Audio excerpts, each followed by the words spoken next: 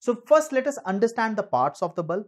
So if you look at a bulb like this, it has got different parts. Okay, so the parts that we have for a glass bulb, this is a glass bulb, this is the tungsten filament that you look over here, right? So this is the one which is having the resistance, okay, and we denote it like this. Sometimes we also denote it as a simple resistor itself.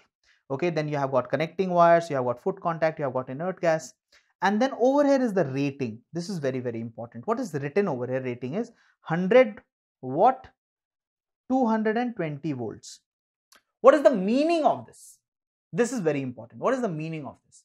It means that this bulb is going to dissipate 100 watts of power, which means 100 joules every second. But when? What is the condition for it to dissipate 100 joules every second? The condition is that when it is connected across a potential difference of 220 volts, only when it is connected across a potential difference of 220 volts, then it is going to dissipate 100 joules per second. What if you give it a lesser voltage? What if you connect it at 50 volt? Will it still dissipate 100 joules per? It is not even getting that much. Did you understand? Okay.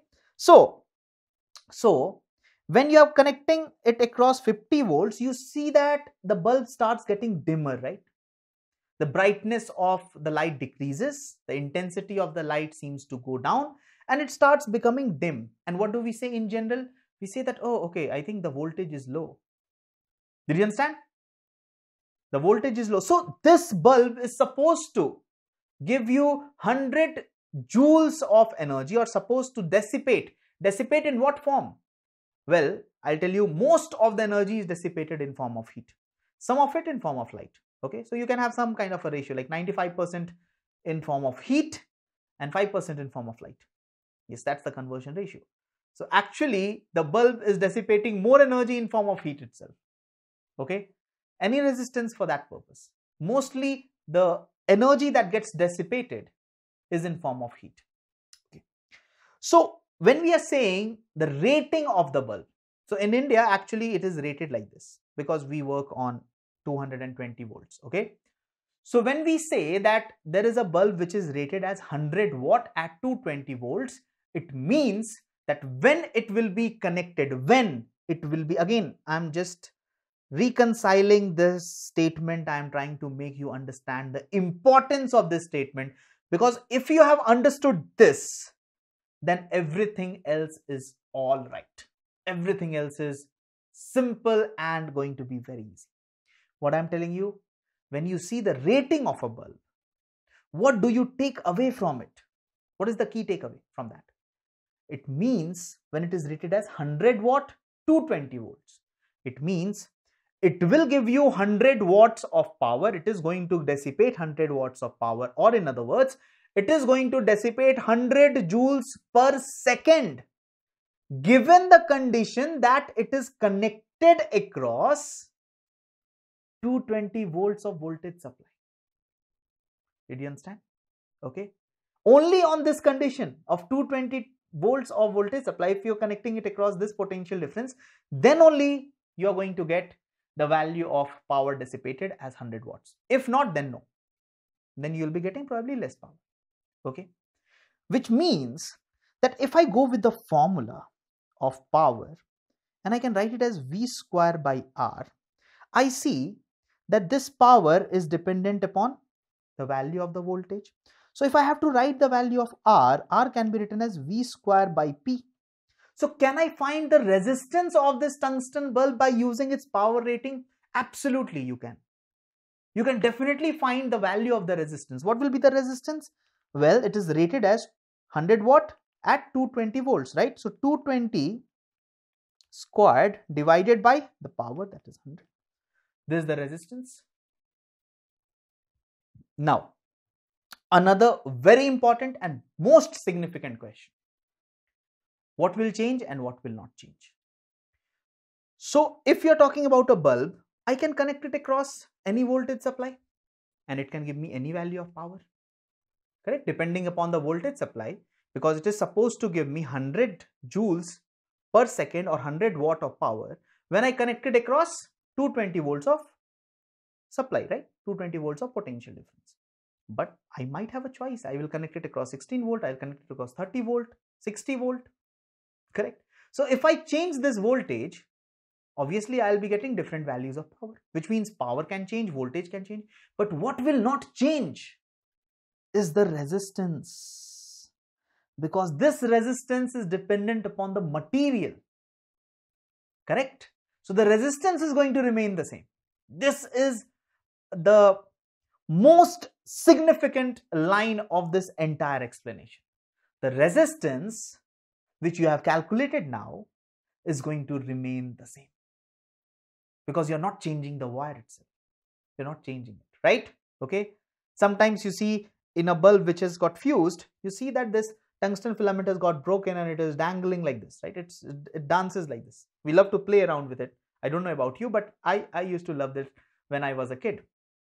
So when you look at this, so what has happened actually, because of the heat being generated, a part of the wire got melted, and that is why we say that the bulb has fused. Okay, all right. So the most important thing is, first is that when we talk about the rating of the bulb, it is rated as 100 watt, 220 volt. It means that at 220 volts, the bulb will be dissipating 100 watts of energy. However, what is going to remain constant is the value of resistance, which is going to be V square by P, and according to the rating, V square is 220 squared divided by 100. So these many ohms is the value of the resistance of this bulb. Okay, I'm not going to calculate it. Of course, if you want, you can do it. No problem. I don't have any issues. So then comes all the other formulas of calculating the power and the energy. Okay. Now, let us do this exercise. Let us say that this is a bulb, and in first case we are connecting it across this potential V, and the first case we are saying that, okay, we have supplied exactly 220 volts. The bulb will glow in its full potential and will get the brightness as expected, which means 100 joules per second, of course. What is the resistance? Even if you have not connected, can I calculate the resistance? Because I have the power rating. The power rating is 220 volts and 100 watts. What will be the value of resistance? R is equal to V square by P. V square is 220 squared divided by P is 100. No problem. When you calculate this, you are going to get 484 ohms. Okay. If you want, you can calculate it. No problem. So this is the resistance, and this resistance, which is equal to 484 ohms, is not going to change. It's not going to change. And that's the beauty of it. This is going to remain the same. Okay. Now next, what they tell is, now I connect it across a potential of 55 volts. Okay. Then the question is, now what is the power dissipated at 55 volts? This is how the question will be framed. Okay. A bulb is rated as 100 watts, 220 volts. If it is connected across a voltage supply of 50 volts or 55 volts, what is the power dissipated by the bulb? Okay. So now we'll calculate the power dissipated. We have the formula P is equal to V square by R. Now we have the value of V, which is 55 squared divided by this value. R we have already got, right? 484. Did you get this? Did you get this? Easy? No problem. And why we have used this formula? Because we know V, we know R. Correct? What do you get? You are going to get 6.25 watts. Wow. If you calculate this, you get 6.25 watts. Now you tell me one thing. If there is a filament which is dissipating, which is giving off energy in form of heat and light, in one case it is giving off 100 joules of energy per second in form of heat and light, most of which is heat obviously, but some part of it is light. Let us say 5%, which means you are at least getting 5 joules per second. Okay, all right. Now another one is giving you 6.25 joules per second. So won't the bulb be dimmer when you connect it across a potential of 55 volts? Yes or no? Yes. Correct. Yes or no? Yes. Okay. So if that be the case, then what will happen? Can I say brightness of the bulb is directly proportional to the power? Yes. More is the power, more will be the dissipation, more will be the conversion, right? You will see more amount of light coming out from it because the amount of energy being dissipated per second itself is more. Did you understand? Did you understand? Easy, right? In the second case, even if you think that, okay, the first case we were getting 5%, even if in the second case you are getting more light, let us say, more light, how much can you get?